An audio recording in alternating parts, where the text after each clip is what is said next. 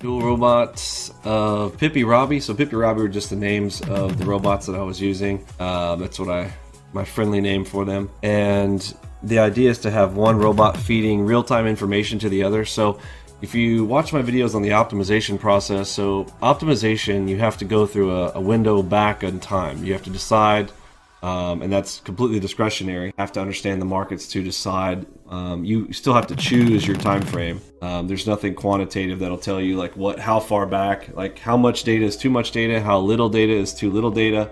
Recency is key. That's the way that I always talk about things. But so you get the first optimization, so you run your bots, both of them, in the optimization for whatever the time period was, whether it's 2 weeks, 1 month, 2 months, 3 months, a year, depending on your time frame, how high a time frame that you're trading off of, based on what you want your risk and your target's reward to be. But then to fine tune it in real time, having one robot going out there and getting beat up, feeding information back to the secondary robot to adjust in real time, rather than having to, it's like if you could optimize all day, like re-optimize with the most recent information coming in on that day, it would be good. But when you have a dual robot system, the other robot can send data back to the other one, and the first one can be running in sim and it sends back to the secondary robot where, so Pippi's out there running in sim and then sends the information back to Robbie, and Robbie can take the live trade. Yes, exactly. So one of the bots is getting the optimal data series for the other one. Yeah.